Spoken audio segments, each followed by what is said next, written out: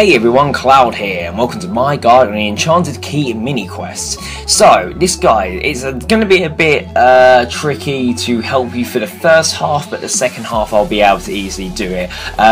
Basically, this mini quest is around using the Enchanted Key, which you use in the making a meeting history quest. Now, the purpose of the key is obviously when you rub it and you're close to a treasure, the key should get warmer the closer you get, and you'll be basically doing this to find different treasures across RuneScape. Now, just to give you a breakdown of how you know how close you are to a treasure, if you're more than 1,000 squares away, the key will say it's freezing. 700 squares close to the treasure is very cold. It will say 400 to 700 squares, it will say it's just cold.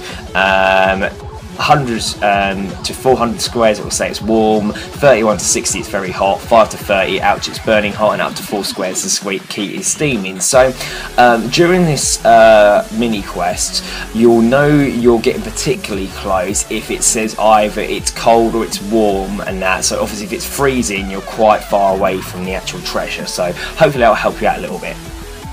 The other parts of this, once you start getting close to finding the treasure, so let's say for instance you go to an area and the key says it's cold, so you know it's close.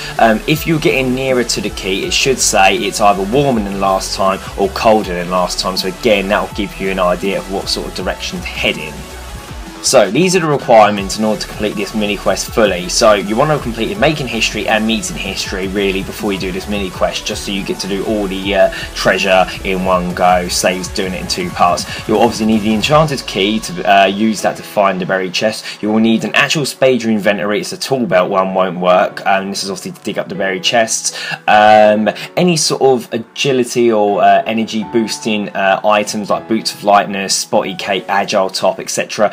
To help maintain your energy levels could be very helpful, and the main thing is you want to have full access to the Lodestone network to get around the areas much quicker. If you don't have full access to the Lodestone network, I have a guide which can be found in the description below, and it's quite worth having, especially with this, as it's going to speed it up massively.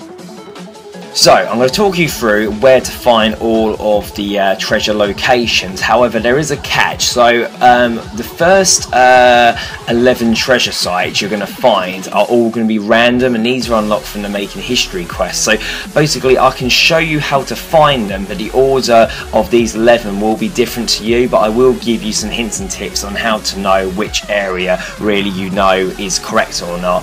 The first treasure site, however, will always be at the Fremenic province. So obviously we can start off with that one, and I can give you an example. Once we've done these 11 treasure sites, we'll then be on the meeting history treasure spots, and these are in the same order for everyone, so that will be a little bit more easier. So we're going to head to the first treasure spot, and I can tell you about how you're effectively going to find the treasure. So you want to teleport to the Fremenic province Lodestone using the Lodestone network, and then from here we're going to head south. Now the first treasure spot is just north of the agility shortcut near the Sinclair mansion, which you should see on the map if you load it up. Now as we're traveling to that spot, if you keep using the rub key option, that's the other thing I recommend. If you put the key in one of your ability bars, you can keep using the hotkey to keep feeling the key as you're running, just to make it a little bit easier, so that way you haven't got to keep moving your mouse cursor all the time. Obviously the closer we get into that log, the more the key reading is picking up, and obviously we can eventually use that to pinpoint the exact spot, which you'll see where I'm standing in a moment. Once you're right bang on the spot, it should come up with it's steaming hot, and then if you dig with the spade you'll get the loot. So in this case it's 20 steel arrows, 10 mithril ores and 15 lore runes. So from this point onwards there's going to be 10 treasure sites that will all be random for you. I will tell you where all the locations are, and obviously you'll see in the video what order it was for me. Now this is the way I recommend you find it. So you want to teleport to any of these random sort of areas or near to them as possible, and obviously if the key is reading more than cold, so if it's cold or warmish, you know you're quite close. If it's saying it's freezing, then the chances you're nowhere near the actual treasure spot. So these are the places to find treasure. So one is near the monastery, which is close to the Lodestone teleport. So that's one place. There is another one on West Ardone. and this one's quite close to the Gnome Stronghold, kind of on the outskirts of it. So for that one, I would say Eagle's Peak Lodestone will be the closest. There's one actually in the Gnome Stronghold, so if you've completed the Tree Gnome Village quest, I think it is, you should be able to use a spirit tree to teleport into the Gnome Stronghold, or again, the Eagle's Peak Lodestone will get you quite close to it. So there's a possibility there that if you've got a hot key reading, it could be from one of those two treasure spots. Another one is near to the Edgefield Lodestone, and the spot you're actually looking for is near the Dwarven Mine. The other one will be Falador Lodestone, and the location for this one is in the Clan Camp, which is pretty much the very southern part of Falador, so you've obviously got that one. There's also Mudskipper Point, so again, the closest lodestone for that one will be Port Sarim, so if you're near there and you start picking up key readings, it will probably be for that spot. There's the Lumbridge Swamp Cave, so either the Lumbridge Lodestone or Drainer Lodestone will pinpoint near this spot when it's that turn for the treasure. There's Alcarid, so you've either got the Alcarid Lodestone or Dueling Ring near the Jewel Arenas, it's pretty close to that as well. Near to the Exam Centre, so for that one, Varrock Lodestone is very close to that. And then the other final treasure spot is in the Grand Exchange, pretty much bang in the middle of it. So those are all the treasure spots. So the best method to find which treasure you need to go to is if you keep sort of teleporting between those lodestones I mentioned and keep doing key readings. The minute you start picking up like a warm key reading, you'll know you're close to the treasure, and then you should start being able to find it from there. Now obviously in the footage now playing, you'll see me obviously doing it in the order I was given, and you'll see me find the treasure. So the only other way you could possibly do it, although it'll be a lot of a long-winded way, is obviously memorize where all these spots are by watching my videos, so you'll know all the locations of the treasure, and then literally just keep alternating within them, and obviously once you found one, you can eliminate that one out of the process, and eventually you should kind of do a few loops around until you find all 11 treasure spots. So I know it's a little bit bland, the info on that. There's not really much I can say or do to help you in that aspect other than show you where the spots actually are, and obviously the tip I've given you there is to teleport to the closest lodestone and see if you pick up a key reading. However, once you've found all those 11 or 10 extra treasure sites, like I said, you'll now be able to get the rewards from the Meeting History quest completion, and these ones are actually in order, so that way I can help you a bit more better. So like I said, for this bit about going around the random treasures, if you just keep alternating lodestones, and you'll see me doing this anyway during the footage, I'm just going to play it all to you. You'll see me keep doing key readings, and I use that as well as the lodestone network to pinpoint what treasures need to be found. So, and like I said, once you've got one out of the way, it should make it a lot easier, as you'll be able to eliminate the process of certain lodestones needing to be accessed anymore, so it should narrow it down a bit. If you get really stuck on this particular section, leave a comment in the comment section and I'll try and help you out. But like I said, once you've found all 11 treasures, which is including the Fremenic one we had, you will now be able to find the Meeting History treasures, which I'll speak to you about in a moment. Okay, so hopefully you've found all the treasures from the Making History quest. That's the hard bit out of the way. Now it's the really easy bit. So all these treasures are going to be in the same order for you. It's only the Making History ones that are randomised, so I can actually talk you through this a bit better. So the actual spot is pretty much right here, right next to the crystal tree, so you can't go wrong. Dig here and you'll get 510 coins, 3 gold charms, 15 lore runes, 20 mithril arrows. So the next part is at Shanty Pass, so you want to teleport using the Alcarid Lodestone and then head to Shanty Pass, and the actual spot is 3 steps west of the Musician, so you can't really go wrong there. Again, the key should say it's steaming hot. The loot you'll get from that is 530 coins, 3 gold charms, 10 pure essence noted, and 3 uncut sapphires noted. After that, we need to head to Brimhaven.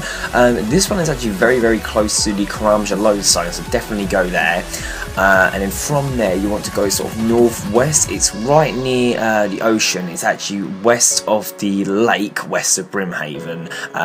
But again, see where I'm standing. Dig here, you'll get 560 coins, 1 green charm, 5 cosmic runes, and 2 uncut emeralds noted. Now we have to go to the wilderness. Just be careful what you're bringing. It's not really high level of the wilderness, to be fair, so you should be alright. It's actually directly north of the Grand Exchange, pretty much, and it's south of the Chaos Tunnel entrance in the level 7 wilderness. So, like I said, in level 7 wilderness, you're not in too much danger, especially if you go to a low populated world. Once you dig in the correct spot, you'll get 650 coins, 1 green charm, 10 pure essence noted, and 1 uncut ruby noted. Next, we want to go to the Twibro One-Eye area, so go to Karamja Lodestone, and then you want to go to a mining spot, and that's where it is. Now, it's the mining spot that's also near Summoning Obelisk.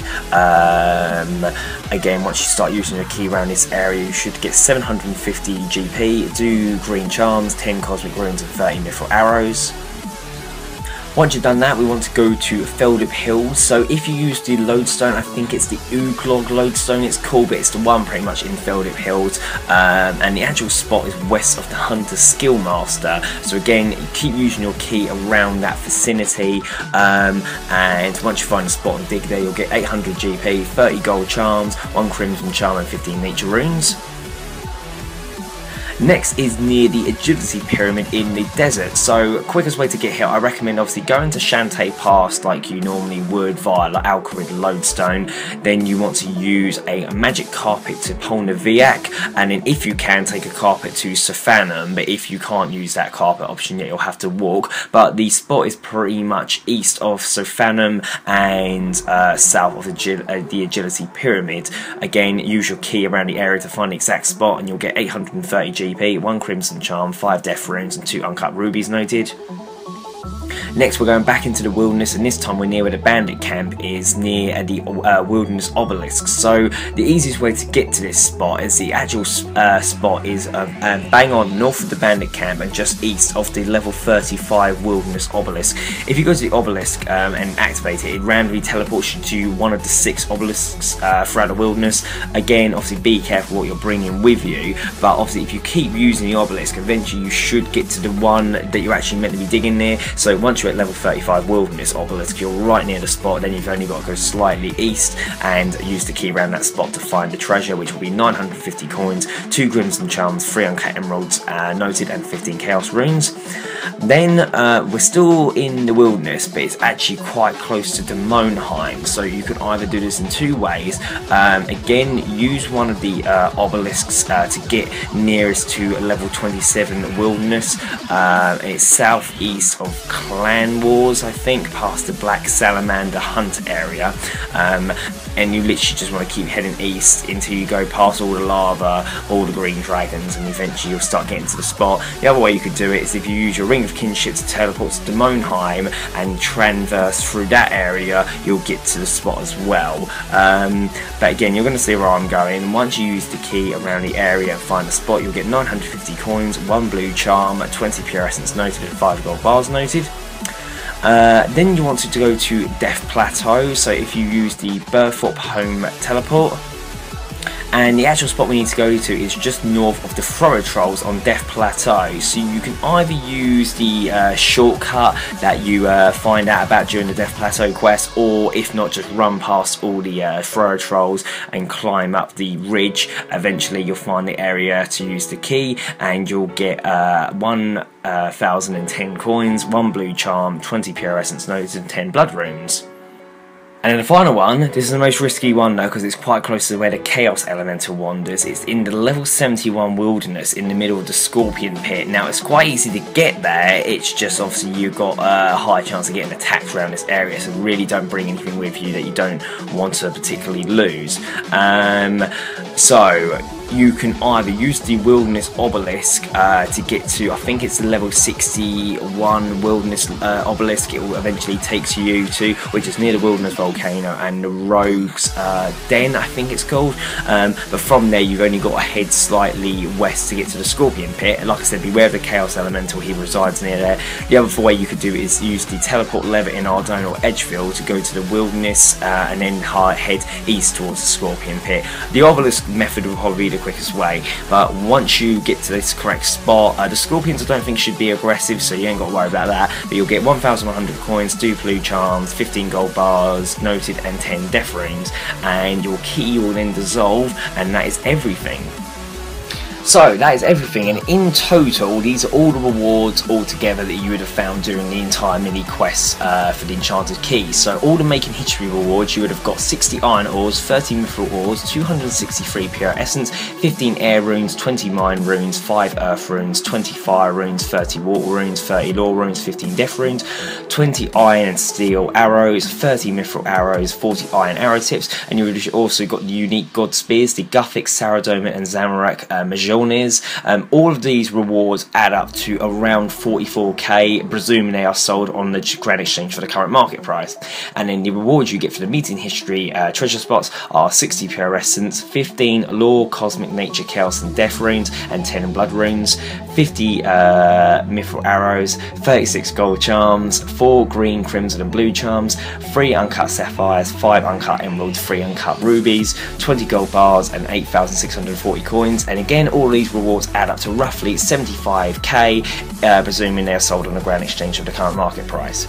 So overall, I mean, it's going to take you time to do this mini quest, admittedly, and the rewards for it, well, if you combine that together, you're getting about 115k, which, to be honest, the time it takes isn't really worth it. However, I know you need to complete the Enchanted Key mini quest for a number of things. I think one of them is, most importantly, is for the Completionist Cape, I believe. So a lot of you out there who are nearing the requirements to do the Completionist Cape, this is going to be one of them, unfortunately. So better to get it out of the way now rather than later. So but yeah, that is the end of my guide. Again, I apologise about the first half. There's not much I can really help with to find in the Making History treasures. However, you should find my guide on the second half of the treasures easier.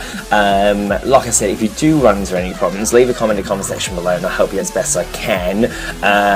Like I said, the random order treasures, the best thing to do is just keep going in, cycling through all the actual where the locations are, and obviously you'll start finding each one as it applies to you, and eventually get them all done. And then once you're on the Meeting History treasure spots, it should be pretty quick and you'll be able to do that in about 10-15 minutes. So but yeah, I have worked hard on the guide, so please make sure you like, favorite, comment, subscribe, and don't forget to share with your friends. Cheers guys, bye bye.